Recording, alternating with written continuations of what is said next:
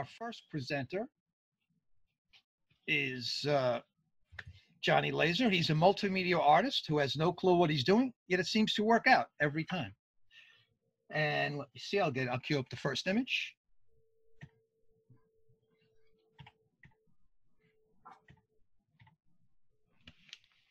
Oh, there we go. Now this is a nice, friendly group of officers. And that would be, see the building behind those officers. This is Washington. This is right across the street from a place called Washington Square Park in New York City. So these are all that abode behind the gendarmes. Belonged to Thomas Jefferson, and he hung out there smoking joints on the front. No, only kidding. I have no idea who lived there, but somebody who was fancy had to live there because Washington Square Park was a fancy place at one time, and NYU is right down the block. Now, what would these fine examples of civil discipline be doing? They are watching out for the pillow fight event, which occurred sometime, I think it was like 2013 or something. It's a yearly event, and people come to Washington Square Park. The big arch in the right hand, the far right of that image is the Washington Square monument there. And people all come to that park and they bring pillows and they pound each other with them. It's quite fun, quite a very interesting event. Actually, Dave Comeau was there, and a few of them, Jamie Smith, our archivist and vice president, and otherwise very nice guy. We all went there and shot some really interesting images. We actually shot a video of it. It was quite a fun thing. But it happens every year. I think it happened this year. I wonder why. Let's see. Oh, and on the way from that great event, I found myself stuck in traffic.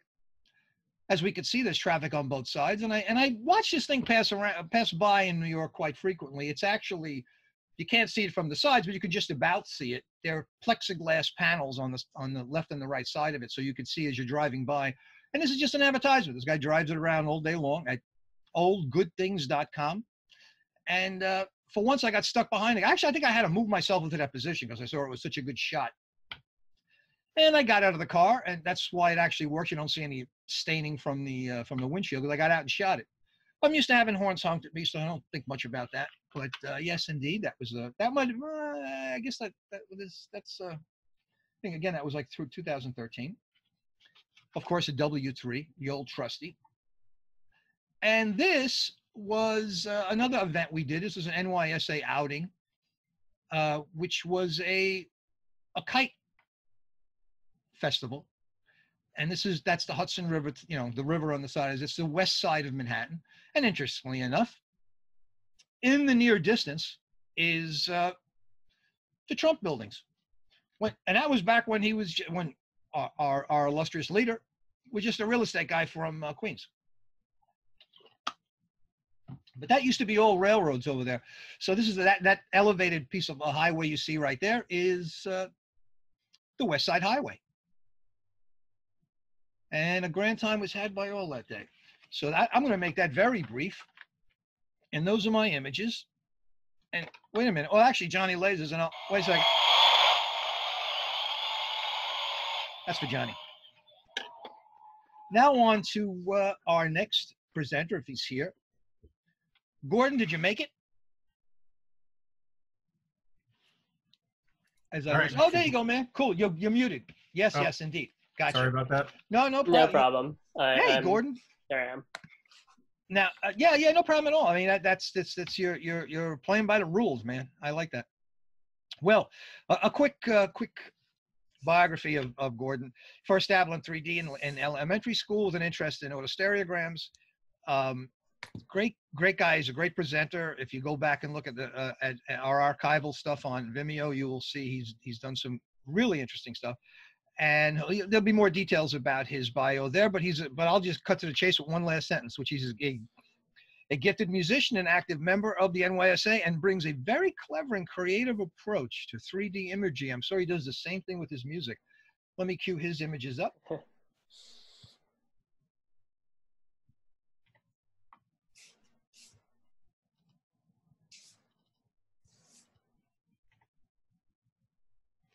Oh, there we go. And these were for, again, this was for the My Town Where is this? Was this shot? So this is right in my my neighborhood, which is a historic district of Prospect Park South in Brooklyn. It was part of what was at the time, I think in the late 20s, this what was a new project in basically bringing more park spaces into suburban areas. So that's just a little strip that's in the middle of the street near us. What did Yeah. you shoot? Sorry, what did you shoot with? This is just on an iPhone, an old iPhone like SE or something, this reasonably sized thing that still fits in my pocket, which is why I use it. And and this is just a sequential stereo, of course. Nothing too special about this, but of course, John Z did point out when he saw this earlier that I've used some diagonal cropping, and I think also, yeah, a little bit of asymmetrical framing here. It's just great the way that the foreground pops out. If anyone has, take a close look at that, it's really phenomenal. It's a nice touch. It really is an amazing touch.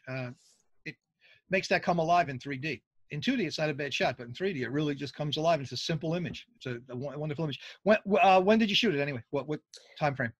Oh, this is this one. I'd have to look that up. I would guess. I caught you. Maybe late April, I think. Excellent. Oh, I got you. That's a very rare occurrence. I got him. Good. I'm going to mark that down. And I'll also add that the using the diagonal cropping allowed me here to place the stereo frame like at the level of that tree in the foreground. So if I hadn't done that, there'd be a lot more ghosting on that tree in the anaglyph version. Looks great. And now this, I believe, is from February. This is really too dark as an anaglyph, but the same tree, the same median in the neighborhood, just showing some seasonal differences there. And again, the same neighborhood, but another tree, and again with some of that non-traditional framing there. Well, I always like your work, and now we're going to get onto something really. I think I pronounced Catadioptric. I think I can only say it three times a day, and I hit my level. I'm done. My budget for saying that word. What is it again? Say it again. I mean, Catadioptric is how I've been saying it, but I've never heard it pronounced by anyone with authority. I don't have the authority, so. Well, good, and I feel much better and I'm completely incompetent in saying it. You can now. We're going to get into something that's very interesting. So now I'm going to hand over that. You can actually, I think you could take the screen, or do I have to stop sharing? Hold on. You have to stop first. Yeah. Okay, give me 1 second here.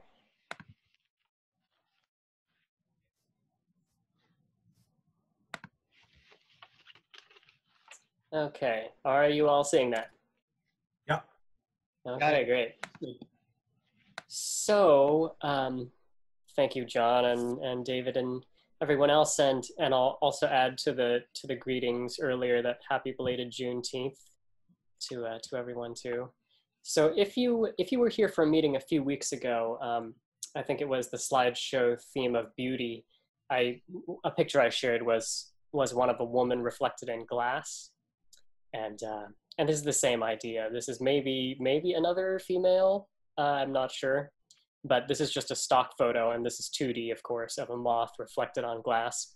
But the interesting thing is, with this one, as with that earlier photo, is the reflection of the moth here actually provides a stereo mate for creating a pair with the direct image of the moth. And it just works that way because of the angle of the camera view, and related to the mirror and the subject in this stock photo. It's kind of a lucky find. So essentially, if you duplicate this photo, flip it horizontally, and then place it side by side, you get this. And on the left here, this is the anaglyph, and then on the right is the 3-panel kind of universal stereo pair view. But as you can see, it gives quite a nice 3D picture of this moth. And again, it was just a fortuitous find. And that was just stock photo on the internet that you found? It is, yeah. Excellent. And I did a lot of exploring to find various photos. I'll post my Instagram later if you want to check out more of those mirror stereos. But how this works, to get slightly technical temporarily. So this is a simplified diagram where basically the angles and the distances are all exaggerated for clarity. But as you can see here, using a mirror this way basically gives you two different views of the subject, and from a slightly different angle. The two views you get are equivalent to walking around the subject and basically taking it from a different angle. Here is, again, an illustration of that, right? It's equivalent to if you had moved your camera to the left there. But you may notice two details here, and one is that, well, because of the angle difference, basically you get some keystoning, aka you get some distortion between the two pictures because of like the yaw movements that you're making, and that can be corrected to some extent using like Stereo Photo Maker, the auto align feature.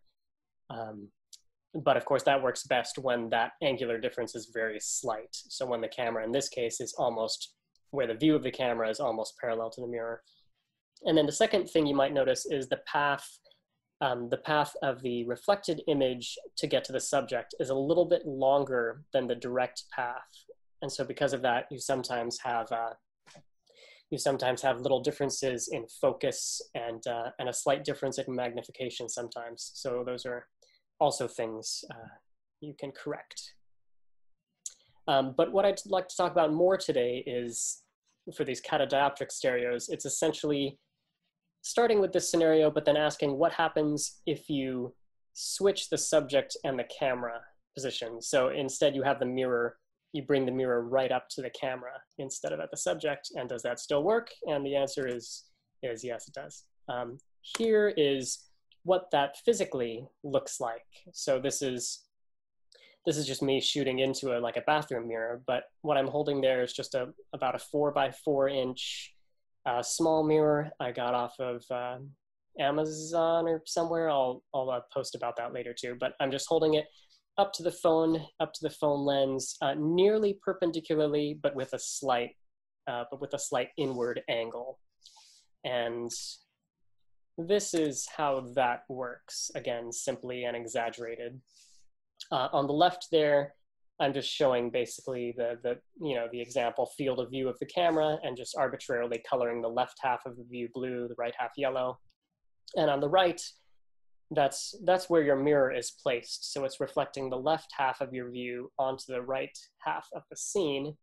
And then that area in green there basically represents what you see for which represents area for which you have basically two different views, and hence you have stereo information for that segment of your view.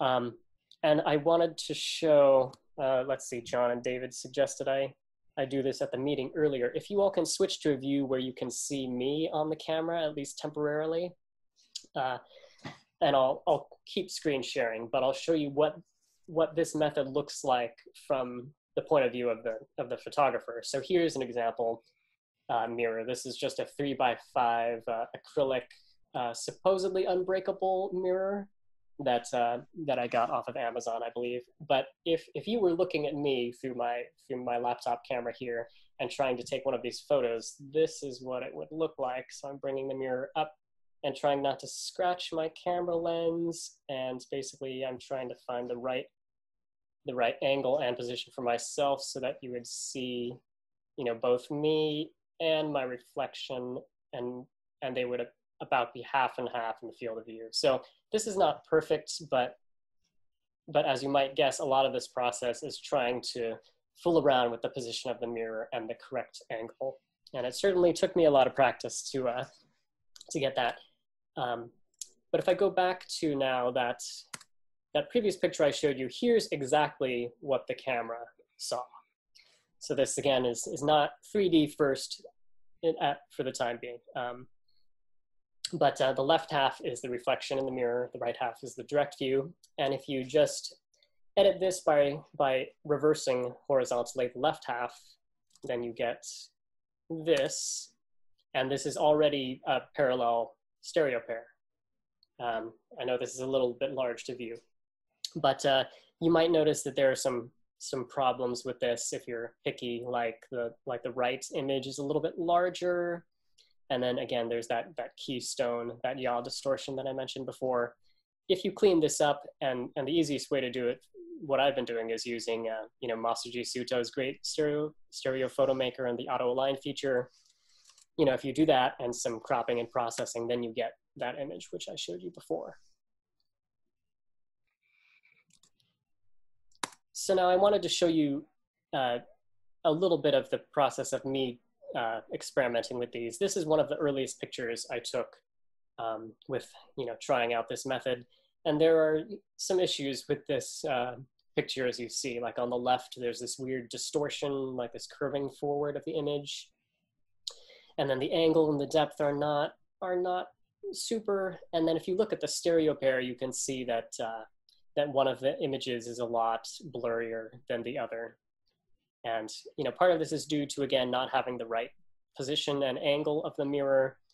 And then also due to some of those things I talked about before, like the different distances. So not great. Another issue is, and again, this is 2D, this is just the raw picture, is when I try to take macro with this method, you can see this is ruined by basically the double reflection from the mirror. So this issue is stems from the fact that most ordinary mirrors, like your bathroom mirror or whatnot, are what, I don't know if there's a term, maybe like rear surface mirror, but basically like it's a substrate, right? So glass or plastic, and then underneath that is the actual silvered layer of metal that produces the main reflection, right? But if you get up really close to these mirrors, then you get a secondary reflection from the top of the substrate surface. So if you get up close to your bathroom mirror, you'll see that double reflection, which is normally not a problem at any practical distance, but again, it ruins the macro. So so what you need is something called a first surface or a front surface mirror. And for those of you who have done optics and lasers and stuff, you know that's what you need. And that avoids that double reflection problem. Here's what happened when I upgraded to a first surface mirror of about the same size and tried a similar macro shot again. So now, of course, that double reflection is not a problem, and works out pretty well, I thought. And here is a closer look at this same shot, and someone can let me know if I'm moving too quickly, but here's just a zoomed in look, that same shot. And I think the details, good piece. Okay, great, thanks.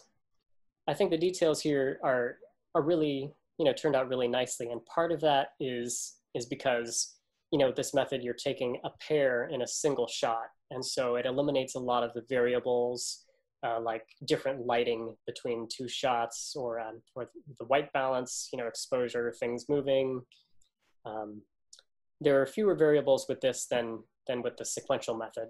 And especially, if you're trying to take a cha-cha picture up really close for a macro, there are so many things that can go wrong, but it simplifies a lot of them to use this mirror method. Another advantage, of course, of taking the stereo pair in a single shot is you can shoot things that are moving, right? So this is a so-called alate ant queen. It's a new ant queen who has just completed, presumably, her nuptial flight in which she mated. And I was just out basically fooling around with taking mirror stereos of flowers when this queen ant just flew into my leg and then dropped to the ground beside me. So it was a fortuitous chance to take these shots. But yeah, she's about an inch long. And again, she was on the move, so I wouldn't have been able to take these pictures in my normal sequential method. Here is an example of an uncropped shot I took of the ant queen. And if you look in the upper right-hand corner, you can see a tiny little soldier ant. And this is a bit of an aside, but what I was wanting to do with editing this picture is crop it in a rectangle such that the two ants were in opposite corners. But you notice that this stereo is quite tilted, right? But if you were here I think a couple meetings ago, I did a little short presentation on asymmetric framing of stereo pairs. And at the end, I talked about how you could use some of those same techniques to essentially tilt a picture like in 3D space. And of course, last week with Jim McManus's fantastic presentation, he talked about some of the same techniques as far as using them for depth maps and things. So if you use some of those concepts, here's what I was able to do from that first one. Basically crop it like I wanted and flatten it. Although it's, although the Ant Queen does look a little bit tilted in a strange way, but you know, anyway, proof of concept, pretty good for that.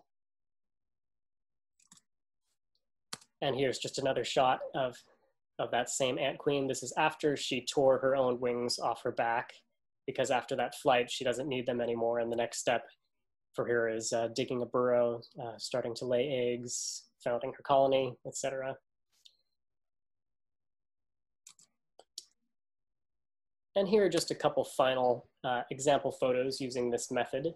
This is a meadow evening primrose. And of course, if you see that thing that looks like it might be like a dead pine needle or something on it from far away, if you look more closely, that is this little fella, which is a red and blue leafhopper, aka a candy striped leafhopper or red banded leafhopper, or probably other made up names. And you'll have to forgive the weird framing issues with this, but I wanted to just zoom in to show you, you know, the nice detail on the focus. And again, this was a subject that was on the move, so I wouldn't have been able to take this another way. And now these are just anaglyphs first, but this is some species of katydid nymph on the same flowers, and probably eating the nectar from the stigma of the flower here. And here is that as stereo pairs, the first shot here. And I'm also using asymmetric framing here. And then here is the second shot, a little bit closer.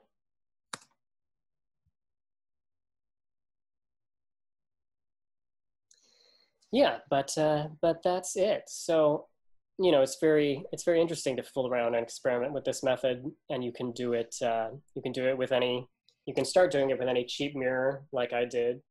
You know, this one easily findable on eBay or Amazon, and you know, with any camera, even a pretty run-of-the-mill camera phone, like I did. And you know, there are many advantages over the sequential method, although it does take a lot of experimenting to you know, get the right mirror position, angle, and so forth.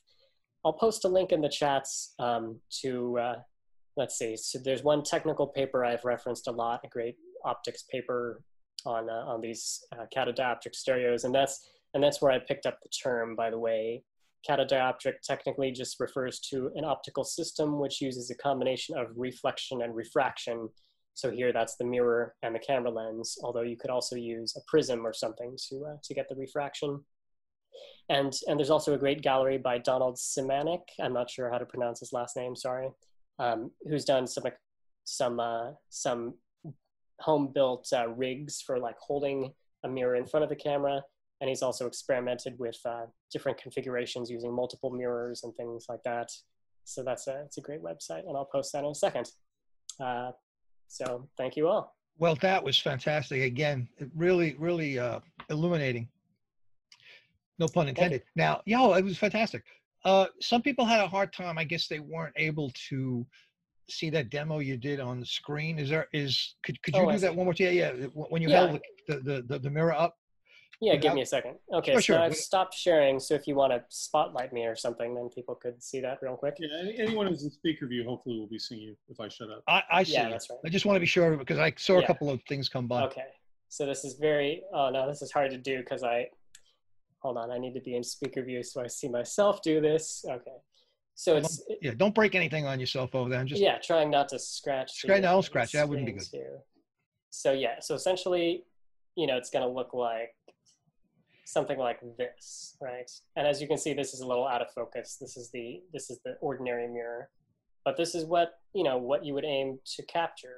Basically having the screen, having the mirror be roughly in the center of your screen, although that will depend on what size of mirror you're using and the specifics of your camera. But that's the basic idea. But you can see, as you're taking these with a smartphone, you're able to monitor how you're doing. In other words, you're seeing the reflected stereo pair as you go. So yeah, and that's nice. That helps a lot, right? How you're doing with the accuracy of your mirror framing and all that. Mm-hmm. Where do you get your front surface mirrors? There have been people kind of asking about mirror options. Do you have a recommended source for them? Just go on eBay or? Yeah, so if you search on eBay or Amazon for front surface mirror or also first surface mirror, those are both terms. On eBay especially, you'll find a lot of those listed also as like laser mirrors, and of course John Z would know more about this. And so I'll talk to Johnny Laser when I see him, and I'll ask him to answer those questions. Oh yes, right, of course. And Stereo Photomaker is able to correct that. You do get some keystoning distortion because of, in effect, it's almost like you're towing in. Right, exactly. But Stereo Photomaker, you're able to just use auto align and clear that up pretty much. Yeah, and I think it does really well, at least with the photos I've taken and the distances I've used. Good question. The best. You recommend us. What do you find to be the effective distances? You seem to have a variety of. Does the way you angle the mirror change what the stereo, the ideal distance from camera to subject is? Yes, it does. But basically, what I've worked out is with the first surface mirror I was using, again, it's dependent on my camera lens and the mirror size. But basically, I would shoot from subjects. I would have the end of the mirror basically right at the subject. So I'd be shooting from a little more than, in this case, what is this, a little further than 5 inches away from the subject. And that worked out as far as the combination of the angle of the mirror, again, the length of the mirror, and then the amount of depth that I wanted to get in those photos. But you could tweak all those things. Andrew Hurst has a great tip for everyone on chat. You can get, secondhand, very cheap Polaroid cameras. They have nice front surface mirrors into them. So you see a Polaroid camera at a garage sale or something for 50 cents, there might be some gold in there. Nice. Yeah. Pick on all those Polaroid cameras, How would you like if someone peeled a stereo realist apart from a mirror? You know what I mean? Oh, it happens all the time. It happens all. Don't tell anybody how much aluminum is in them. Fortunately, the price of aluminum is down, but anyway, I think those cameras will disappear if the price of aluminum goes up. That'll be the last you'll see of those things. But anyway, that was, again, very fantastic. It's an interesting take on, and it's a wonderful way to experiment. It's a great entry position to 3D if you want to play with it. If you know a lot about 3D, then man, this could be just a fun thing to play with. And incredible, and that was wonderful. You really are a great communicator. That was fantastic. And of course, this is like, you've got this a million times already, but thank you once again. Really appreciate that. And you're going to stick around till later, till Dave and Jim are taking over, right? I'm sure people are going to really want to have several questions for you. All right, we muted him. And also, we have a couple people, like Susan and David said, they can show a screen share of this original, like, 1903 book with multiple mirrors. So we have more fun after the meeting. Yeah. Well, hey, you know what? I may even stick around. No, I'm only kidding. I know what, I've outstayed my welcome. Anyway, just briefly, now we're going to get on to the fun stuff. That was fun. Not to say that wasn't fun, but we're going to get on to other fun stuff. Let me just give you a quick bio of everybody who participated, or is going to be participating in the Coney Island Mermaid Parade. Of course, there's Sheldon Aronowitz, who's gone to 36 NSA meetings. He's produced several sets of Viewmaster reels and slides, and he's the treasurer of the NYSA. And to know Sheldon is to love Sheldon. So that's that best bio I can give. If you don't know him, you're missing out. And Jim Harp, NYSA board member. Harp's travels through his professional theater. As a musician and consultant, I brought him to places far and wide. His images are are excellent, and he does the mosaics for us, and without him and Dave, none of this would be possible. So it's going to be fun to go to the parade with Jim and Bruce Stevens, who's also an NYSA member. I'll give you a little bit of background on him. He actually ran into when he's in college, he ran into an old issue of American Cinematographer, which is all about 3D, and then he purchased an old stereo realist and started shooting slides, and then started even using with a single camera. He did Cha-Cha, which everybody kind of works their way through. If you haven't done that, it's really an interesting approach to 3D. He produces, he's very generous and produces a annual 3D anaglyphic calendar. Anaglyphic. That's the second time I'm probably not going to say that word again. A 3D, I'll try one more time, folks. I'm taking the hill. 3D anaglyphic calendar for the past 8 years, featuring his numerous worldwide travels across Europe, South America, Africa, and India. And if you show up at our yearly party, you may be lucky enough to get one bestowed upon you, like I am. And it will someday be. I never thought of getting an autograph. Next time, I'm going to bring them all in to get them autographs. Last but not least, thank you for participating and doing so much that all the things you do for our normal meetings. And the last one will be Jay Kusnetz, who worked in commercial photo labs through 2001. And of course, of all things, he spent nights, and he's gonna feel right at home in the parade. He spent nights in the late 80s as a stripper, but actually he was a photo stripper. So, which does that mean you get photographed and strip, or no? It does. Obviously, the people who know. Explain what that is for a minute. So I have embarrassed you thoroughly. So go ahead. Oh, it's just taking multiple pictures and combining them, doing what Photoshop did, but manually. Good. That takes that out of it. Although that's really fascinating, and of course you're understanding how all that works helps make great photographs. Knowing the whole process from end to end. His love of stereography was reunited when he bumped into an W3, like many folks. All of a sudden, you had the digital world in front of you. He's shot the Make Fair, also done weddings, sci-fi cons.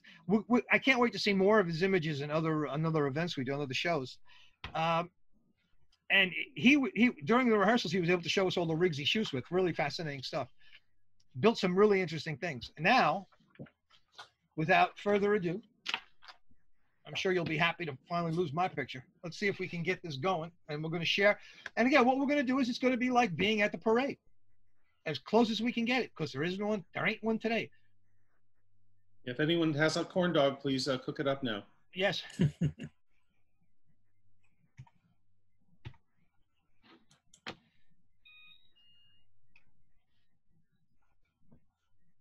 So we're starting in the staging area. This is a picture you took, right, Jay? Yes. Love the 3D glasses. Yeah, I had bought a bunch of 3D glasses to give out to people who I was shooting. So that is interesting. Now, what's in the background? I mean, not everybody knows that. That's a Cyclone roller coaster. I always try to keep some iconic buildings, the rides in the background of my pictures. And well, do you know approximately what year this might have been? Probably 2012. You're starting to have a little audio funkiness, but we're going to keep moving on. Stand by. Actually, this slide's all right. So this is one I took last year. I was using the Insta360 Evo, so it's a 180, a VR 180 camera, and here I've gone with the rectilinear and just tried to make it into a wide-angle shot. But most of my fun at the Mermaid Parade is hanging out at the staging area a couple hours before the parade starts. Usually by the time the parade's actually going, I'm exhausted and all my batteries are run out, and I often just leave. It's the mornings. For me, that's where I have all my fun, is just as people are getting ready for the parade. And these people all want to have photographs taken, right? That's what's so great about it. Yeah, I've never had anyone, I don't know about anyone else. They're always very eager. That's why they're there. Photographer's paradise. And does anybody could chime in a little bit about the history of the Coney Island Mermaid Parade? I know it began in '83. Well, Sheldon, all I could say is they get about 1,500 participants every year, and it's the largest art parade in the world. The staging area, about, I would say 200 or 300 of the participants come to the staging area, but the rest you'll find in the parade itself. And it's been 36 years so far and going strong. Who shot this one? This is one of my images.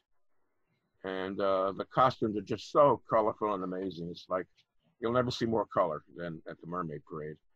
And there's just an endless amount of unbelievable images you could take one after the other. So this is just one I found colorful and artsy and interesting in the staging area. And the way they explain the parade is that the first Saturday before the solstice, all the mermaids of Coney Island emerge from the ocean for one day to welcome summer. So that's technically what you're seeing is Coney Island mermaids come to shore just for this one magical day. This is you, right, Bruce? Yes, yes.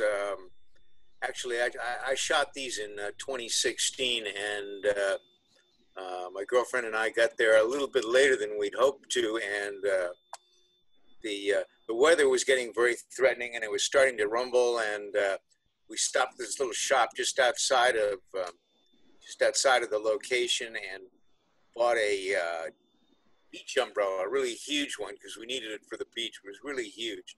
And as we made our way in, it started to pour like it was like Armageddon. It was really a biblical downpour, really huge. And people just ran and scrambled under this overhang, which then opened up into the parade area. Everybody got out of the way. All these people had a good number of them had a fantastic vantage point, a fantastic location, very close by. And it just poured and poured and poured. But as it was starting to let up just a little bit, we opened up this huge beach umbrella, made our way to the front of the police line barrier, and we had a fabulous location right in the front row. And we kind of sat there, hunkered down underneath this umbrella, and waited for things to clear up a bit, and the parade began, and there we were, in fabulous location. I can't imagine. You have to wait 6 hours to get a spot like that on a normal year. Like you can't just walk up and get a nice view of the parade. Absolutely. No, it was quite miraculous. I've never even tried, honestly. I just go to the staging area. I never even tried to get a good vantage point from the actual parade. Right. Anyway, so there'll be more of mine coming up, but anyway, as you can see, the ground's wet and lots of umbrellas still out, but we got a great location. And that's the famous Nathan's in the background over there. Oh yeah. Gotta have a hot dog. And what's a little rain? Mermaid. Not gonna bother a mermaid. Did a lot of the crowd dissipate, or did some people come back? How it looks like a fair amount of people showed back up, found themselves on umbrellas. Yeah, everybody came back. Everybody came back, but they didn't have the vantage point that we did. Rub it in, will you, there, Bruce? Good. Yeah, it was a good break, lucky break. Now, who shot this one? That's Sheldon, right? The staging area. Where are we at? It's still the same. Oh, there it is. Yes, that's me. Again, that's you? Hey, you look good. You dressed up good, Sheldon. That's me in drag. Yeah, wow, man, look at you. And these set of hips. The people here are just so creative with their costumes. It's just amazing. And a lot of them come to the staging area all ready to go. Others get ready in the staging area. So it's enjoyable just to watch them get their costumes together. And it's you can take pictures of that. They love to pose with you and for you, and it's just the staging area. It used to be $5 way back, and then it went up to 10 to 20. Now it's $40 to get. I think it was 75. Well worth it. Yeah, I remember. I was film shooting digital, but yeah, it's 40. And if you have a press pass, it's free. Otherwise, it's $40 now. But the $40 well spent $40. And this is the staging area again, and it starts about 2 or 3 hours prior to the parade. The staging area, so you have plenty of time to take many images. So this is just one interesting one I found. How many photographers show up for the staging area? You get a lot of people? Hundreds. I love taking pictures of the photographers. When you'll see a participant, you may see 30 or 40 photographers gathered around a participant, which makes for very interesting photos also. You'll see things like yeah, plate cameras. You'll see old press film cameras. You'll see panoramic. It's the one event where I could bring the TL120 and not stand out because of my strange camera. It's the Mermaid break. Right. That's one of yours, Jake. Yeah. With mine, just getting the roller coaster in the background. Also, I think 2013. Now, does it start with Nathan's? Where does it actually begin? Does anybody know? What was the question? The question is, where does it begin? Does it start by the Nathans over there, by the hot dog? It starts by 21st Street. It used to start by the Cyclone, that was the staging area by the Cyclone. They changed that, about 10 or 12 years ago, where the staging area is 21st Street. And that's where the parade starts, around 21st Street, goes down to the Cyclone, and then up to the boardwalk, and then into the beach and into the water. Oh, okay, that's interesting. I didn't realize it ended at the. Wow. Okay, into the water. Oh yeah, after it's they all jump in the water. Oh man, did anybody get one of those shots? No. Oh Jesus! I'm so exhausted. I never stick around for that. Well, maybe next time I'll go only for that shot. Yeah. This is one I did with the Evo, the VR180, and in this case, I just went with the original fisheye framing. This is what basically the raw image the camera puts out before it has any processing. It's a circular fisheye shot.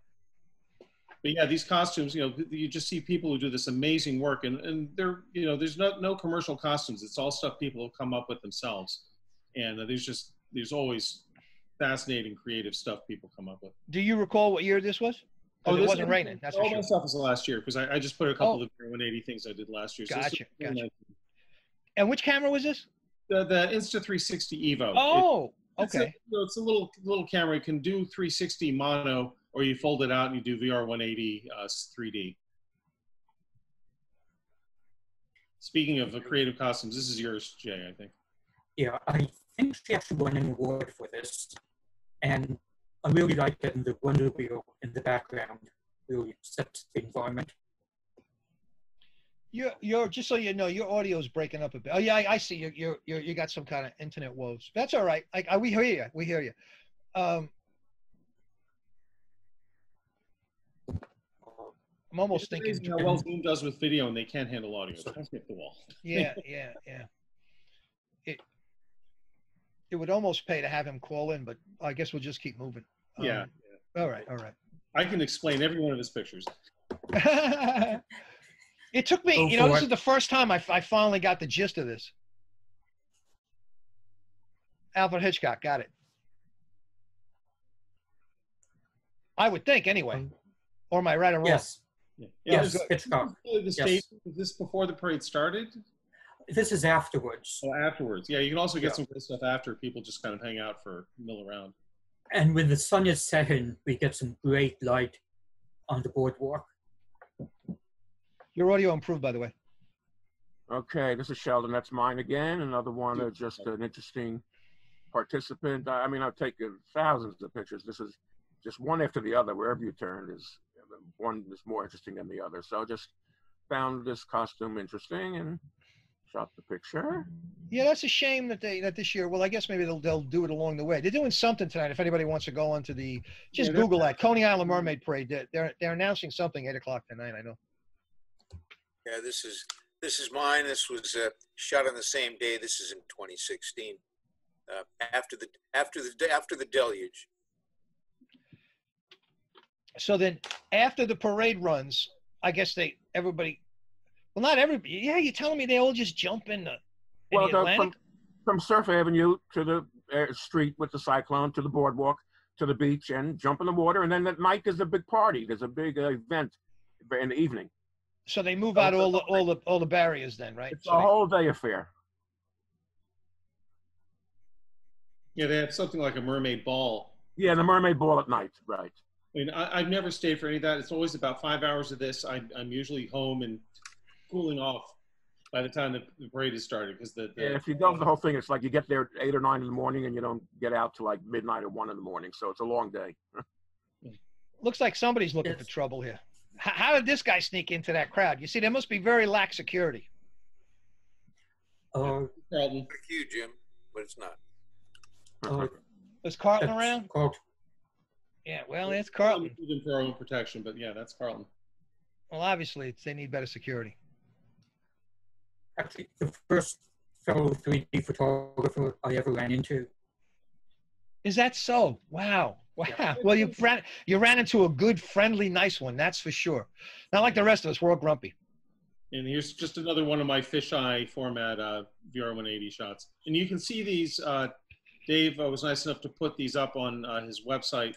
If you have a phone with a cardboard viewer or you have a VR headset, you can actually see these. It's a much different experience to see them in VR180 and virtual reality headset. You really are seeing not these distorted angles, but you're sort of seeing the view as it looked to my eyes. But it's kind of fun being able to get both. There's a lot to this fisheye immersive effect. Okay, this is Sheldon. It's another one of mine. And I know a woman with fingernails like that, actually. But yeah, I just found out, I thought it would be an interesting through the window effect. So with the Fuji, I focused on the face and her hand comes through the window. And that's in the staging area. And I just found that. Yeah, it's coming off the screen. Yeah, maybe I tried to highlight that because it's so effective. Yeah, you gotta focus on the face, otherwise the hand will be back on the screen. So. Oh, that's good. Look at you telling everybody what to do. That's good. Good thinking. Good thinking. Now that's a definitely the calamari. Yeah. I know already who shot this one because I know his camera angle. Yeah, that's me. It's Bruce. Again in 2016 in front of Nathan's. That's my spot. Yeah. Although the street looks dry. Yeah, well, about a 40 minutes had probably elapsed since things stopped. 40 minutes or an hour at this point into the parade. So had a little time for things to dry up. Now, how are the crowds in terms of sociability? How sociable are the crowds? People were very nice. Of course, we had this big umbrella, and we allowed other people to take shelter under it with us. So I guess that forced them to be maybe even friendlier than they otherwise might have been. But yeah, I would also turn around a Steal the Light medium format viewer because I'd have the TL120, this massive camera, and had a lot of fun passing the slide around. People really got a kick out of seeing a 3D medium format slide. I'd always have a slide of a previous year's parade, and that's kind of half the fun. That was a nice concept, Jay. Oh, that's Thank you. That's Jay's job. Yeah, I always try to get the hula hoop people with the Wonder Wheel. And this I'm using a fill flash, using an optical fiber from the Fuji flash to trigger an external flash. And where were you holding the? Where's the external flash? In other words, bracket, so it's like 18 inches away. Yeah, the lighting's awesome here. Up or sideways? Out of curiosity. Where 18 inches? Yeah, like okay, 6 or 8 inches to the left and a foot or so up. And everyone, now, obviously, this is not the staging area. This is someone just walking by, and you posed there, right? Yeah. Yeah, just people walking by after the parade. Usually spend a few hours just going back and forth on the boardwalk.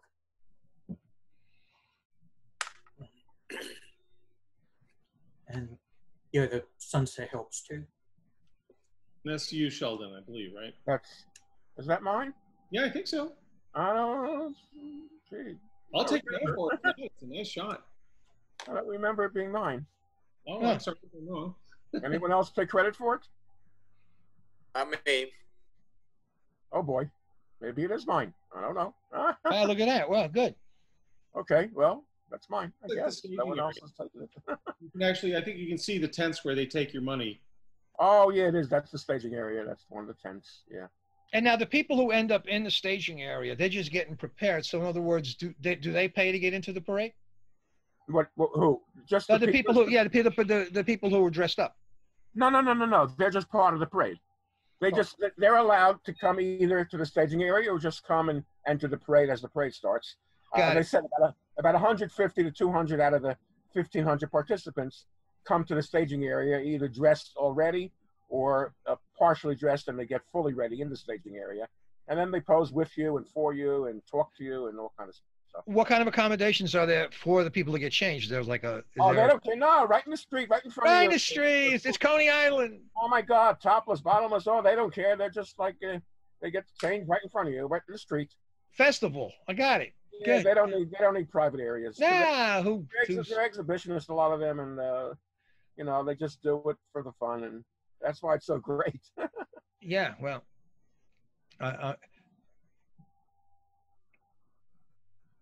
okay. This is mine. This was the year the dredging area was by the cyclone, and you know, it might have been used in a small pour. on the other side of the cyclone. Again, do you I don't know if you just said it broke up a little bit. Do you know what year this might have been? That's Maybe okay. 2016. Okay. Seems like only yesterday. Looked like it was raining there. 2016 is my year. Ah. Okay. Oh, then maybe like 2013. Yeah. This is mine. Of course, we have the Chihuahua in costume, and the owner as well. And well. And what are you shooting with, by the way? I'm shooting with a Fuji W3. Okay. The old trusty point and shoot camera. Did you zoom in or crop or something here? I can't be sure whether I cropped or not, but it looks like it zoomed slightly. Yeah, because it does look Pretty like tight. Yeah. but it looks fine. I mean. Oh, yeah. This is mine on the boardwalk, towards the end of the parade. And that's towards the end, you say? Yeah. Yes. It's near where the parade ends. Are there? I mean, okay, go ahead. I'm sorry. No, not much else to say about this. No, it's just I was just gonna say, do people win awards or prizes for having most outlandish or something, or the coolest? Let's call it that. This one's pretty damn cool. There's a few different categories. Judging stand with maybe, I don't know, 10 or 12 judges. I don't know how many. And yeah, people win first prize, second prize, third prize, fourth prize, etc. Mm-hmm. This is one of mine, I believe. Is that correct? No one else takes credit. I take so many. I like that. No, good. Yeah, that's mine. Just again, I like to take a picture of the photographer taking a picture of the subject. I find that very interesting. And yes, sometimes you just see 20 or 30 or 40 photographers around the subject. Other times just one or two. So I just thought it was an interesting composition to show the photographer photographing the participant. Yeah, I like those myself because it really does direct you get a free ride to the attention, the moment of the shot, you know, because everybody's pointing. Your eyes tend to do the same thing, and but they're often difficult because you got people in your way, right? In 3D, that's a little. Yeah, but there's plenty of room to maneuver and get a good shot. Well, you're a violent guy anyway. Just push them out of the way. But she was a very creative. Yeah, it was beautiful. Man, You often get other photographers in your images, though. That's almost unavoidable.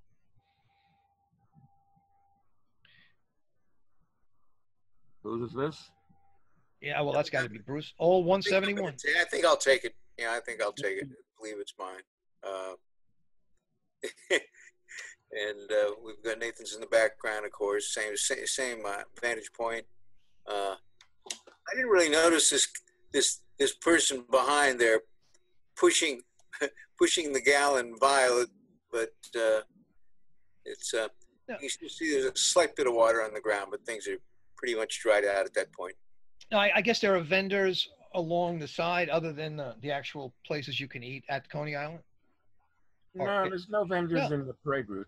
No vendors. No. Yeah, that would be too messy. I mean, it's so crowded. You can't imagine how crowded and intense this is. You might have some bottles of water, but what kind of crowd? There's actually, Jay has a picture coming up later where you'll get a sense of the kind of crowds. I mean, it's amazing. Was it made up of kids? I guess is it cross section, children to grown-ups and what? Everyone from 3 years old to 90. Bring your entire family. Yeah. This one's mine again. From you'll notice a familiarity. The background. Yep. Is my shot. Full frame. Gotcha. Yep. Okay, so this is mine, and I use a camera call. You're breaking up a bit again. Just so if you go, Yeah. Do you have my video? I got your video, no problem at all. Just your audio. Pull up. It's a really great device you came up with. If you maybe if you kill your camera, that might even. I don't know if that's going to help the bandwidth or anything. I don't know if that'll help, but Oh, okay. you never can tell. Okay, I'll Better. post on the Golden Gate website pictures of my camera rig. It's using a painter's cord that extends, so I could get about 15 feet of height. And most of the time, I'm just guessing at where I'm aiming. After a while, you can get an educated guess on that, I'm sure. You did a good job. It's a nice shot. Yeah. And by the way, your audio improved. I killed my camera. Yep, that's it. It completely improved. You sound great. Is this you, Jay, or Jim? This is one of mine. This is, you can kind of see it's that wide angle thing again. This is with the Evo, and I took the rectilinear image and just kind of stretched it out a bit. But you can see this is I'm not showing the full 180 view of it. I have a video. I posted links in the chat. I actually have a video of this drum corps doing their thing in VR 180. You can see I'm also using a pole. Just Insta360 sells a very nice long extension telescoping selfie stick. And so I was able to get some nice views holding it above. And with that camera, it's nice. It has a smartphone app, so I'm able to preview the screen as I'm shooting. So I got a lot of nice elevated views with that camera. Now, where I'm trying to figure this out in terms of, what are they coming out of that place back there, or just turning or starting, or what? Close to the beach. This is the staging. This is them running, kind of rehearsing before the parade, kind of running their thing. You can see there's photographers crawling all over the place. So this is staging area, right? You say? I think so. Yeah, this is before the parade actually started, because I went for the parade. Here's nice hat. Yeah, this is one of mine again, and they come in all levels of dress. Some completely topless, some fully dressed, and everything goes. And you know, pretty woman with a nice hat, and not too creative in the costuming, but you know, interesting, nice shot. Yeah, right. Staging area again. Yeah. And it's a staging area, so it's a pretty wide area, because, like, you know. Well, it goes. Yeah, it's pretty wide. It's on a street, and then it goes to the right and around, and yeah, wow, it's a pretty large area of staging. Yeah. And mostly photographers, obviously, right? Because who else would pay to get in? Well, again, if press pass is free, about 150 to 200 photographers pay to get in, and you know, yeah. So it's crowded, but no problem getting into this. It really is fun to just go and look at everyone's camera. You see all kinds of stuff. Here's a picture that shows you what the crowds are like. Now you see why there's not any vendors going around with hot dogs. Yeah. Wow. Wow. Man, I guess, you know, everyone who's with us today is very lucky, because you'd never get the seats these guys got. You never get the shots that they got. Wow. I guess you got to get there pretty early in the morning to get close to the action, right? Well, the staging area opens at 9 or 10, and then parade starts at 1. So you got two choices. You're either in the staging area to get those shots, or do your best at the parade, right? Because, yeah. And then again, they back to the boardwalk, the beach, the water, the ball. You know, there's plenty of opportunity whenever you get there. Whose is this? That's got to be you, Bruce, right? Okay. It's mine. It's kind of like your vantage point. No, you didn't. Exuberant lady in the front row. Yeah, that was smart. You had the spot, man. You were getting the shots, you mate. That was it. Good group. Yeah. That's not. Another one of mine, and using the external flash for a fill light. Ah.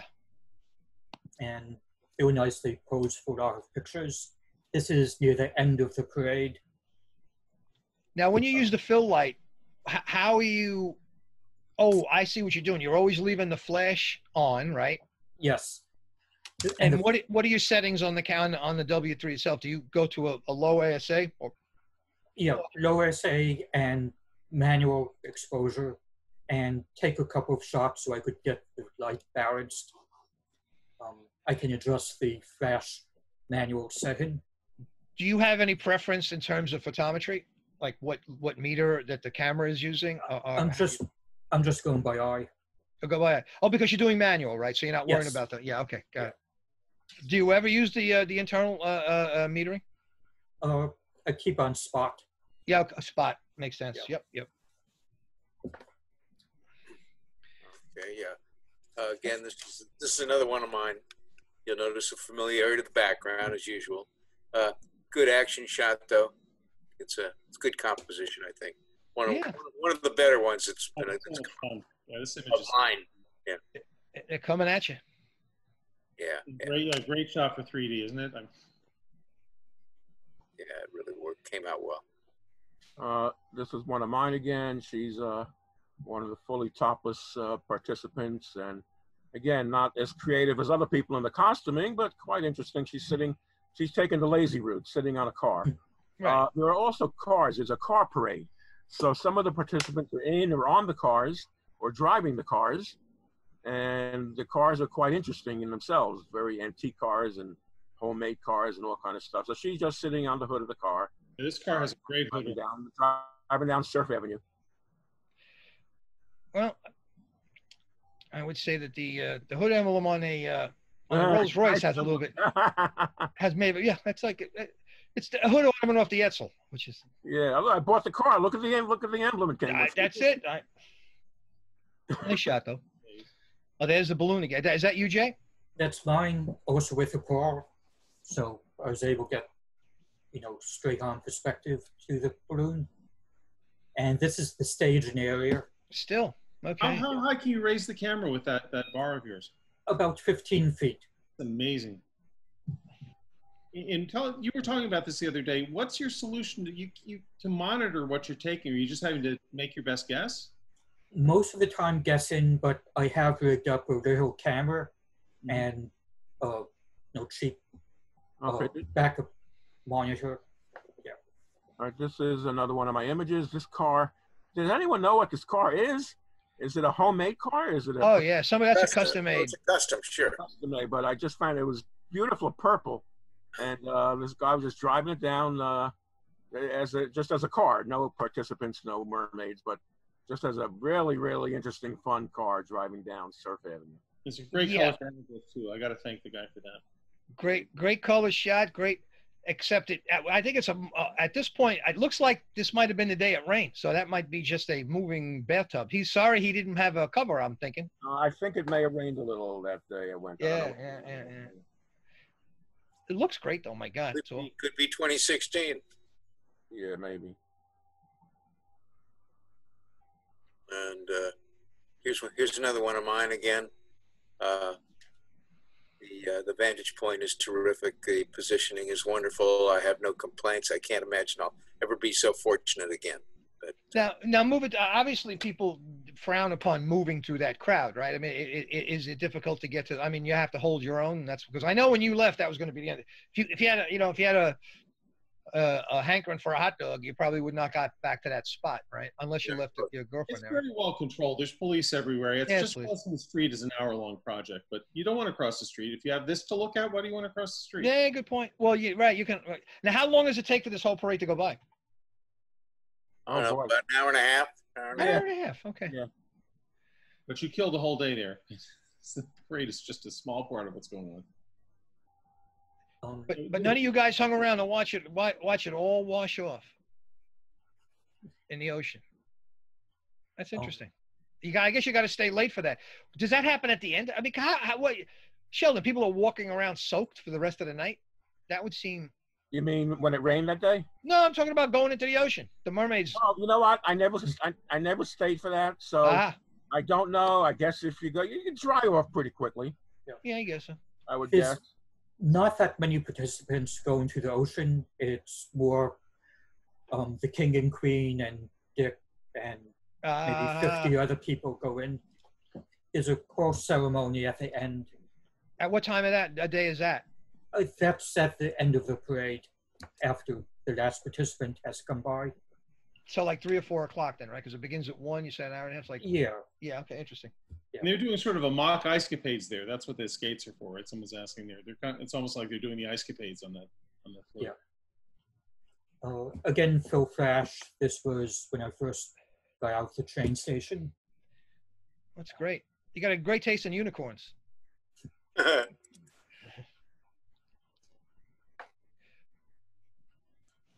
there's that Nathan's again. Now this is not staging area. Is this staging area? No. Yeah, Nathan's is in the heart of the matter. Yeah. I didn't hear that answer. Oh, well, the staging area is, the past couple of years has been over on Surf Avenue around 21st or 22nd Street, way away from, where all the Nathans and all that stuff is. Nathans is really the heart of the parade. Well, if anybody doesn't know, obviously many people won't know Coney Island. The water is on the other side of that Nathan's. Like if you go down that block, that's where the beach is, right? Yes. So you got that, and then Surf Avenue, which is the last avenue before you hit the Atlantic. It's parallel to the boardwalk, right? Yeah. And here's another one of my VR 180 shots. I went for the fisheye, and this is that same drum corps. I do have this video up on YouTube if anyone's. It really is fun to see these if you have any way to view VR immersive videos. And one thing I like about this shot is you're looking down and you can just see the hordes of photographers all catching. Wow. They had this nice pole my Evo was on, floating way above them, but you kind of see them all crawling around down there. This is you, Sheldon. Okay, this is one of mine. This is a group. Some participants just come by themselves or with 2 people. Then there's groups of 40 or 50 people. This is a group of dancers, Hispanic dancers from, there are about 50 women in the group with flowing skirts. There's another picture you'll see soon of the same thing, but they're very talented. The choreography was just amazing. Can we go back to that a second? The choreography and the way they moved and his flowing skirts is just amazing. And I needed a fast shutter speed to capture it, but I took maybe 30 or 40 images of them dancing like this, and you'll see another one a little later. And was this staging area too, or did you find a place? This was the actual parade. Okay, gotcha. We were walking down, about 50 of them walking down the parade, and choreography, yeah. Another shot with the camera crawl. This is actually right near the cyclone, so it's a good spot because people tend to turn. Yeah, it just gives you a sense of the very elaborate floats, and these are just people who are just making these as kind of for the hell of it. But you get some amazing floats people put together. Yeah. There are a few commercial floats which they pay the parade for sponsorship. Oh, sure. Yeah. I think this is yours, right?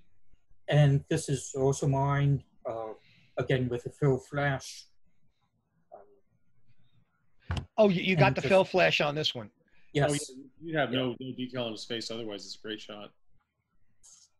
And that Phil Flash, where do you usually keep it on the camera? To the right or the left? To the left. To the left. Okay. Yeah. That's interesting. Because the sun kind of came from that angle too. So you really don't even know that there was a flash. That was other than a couple of things twinkling on them. Yeah. The reflections of some of the jewelry.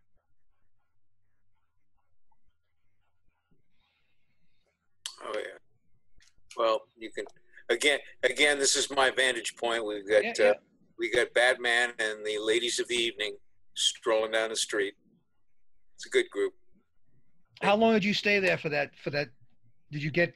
You didn't go, Bruce, to the staging area. Staging area. Thank you. I did not go. No, we didn't go to the staging area. We got that spot. We weren't going to move. When did you give up?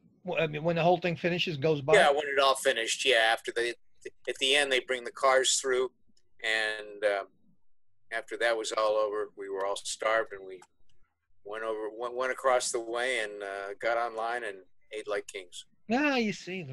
Or Kings County, I should say. Yeah, right. Not like Kings, but Kings County. This one's probably 2011. One of the first times I've shot with camera crawl. It's just great being able to look down on the people like this. And of course, cyclone in the background. You do have some audio woes again, just to let you know. There's that dance group of his. There's another one of these this group Nice. with the flowing skirts spinning around, and I mean to see like a group of 50 people dancing like this, all super choreographed. Is just, That's a great shot, pal. thank you. I It's like just it. amazing. That's Very good. beautiful. These people, these women are very talented. And regarding the question about taking the subway or parking, if you get there at 9 o'clock or so for the staging area, there's plenty of parking on all the side streets and everything within a 5 or 10 minute walk. So, but the subway's great also, it leaves you off right there. So either way, but you got to get there early, after 10 o'clock or so, you Oops. can't park. Oh, I like this.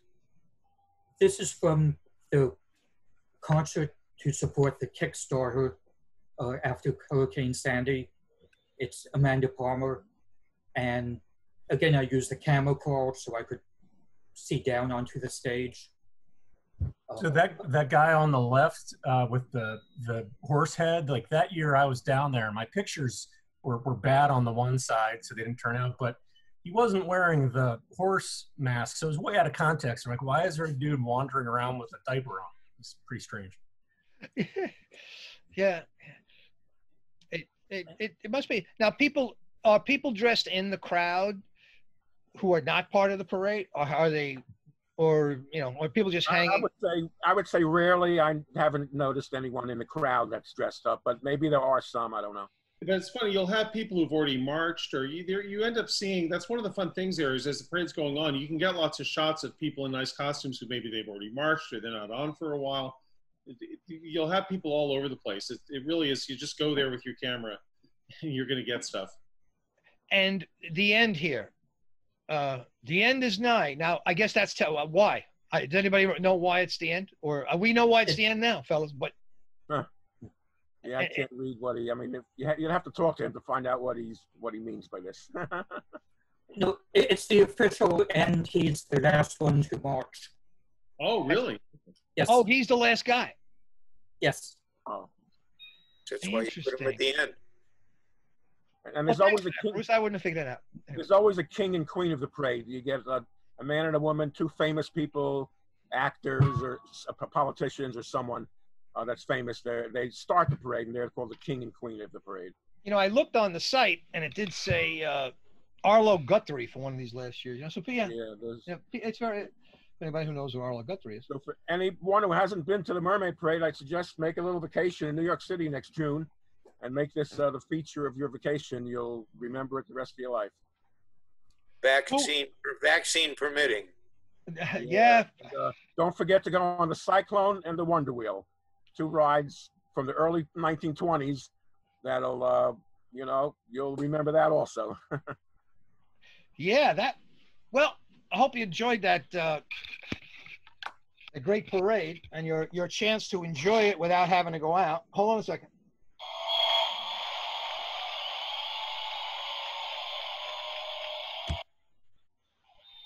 There we go. You just love that Coney Island crowd. I wish I had a Coney Island hot dog right now. But anyway.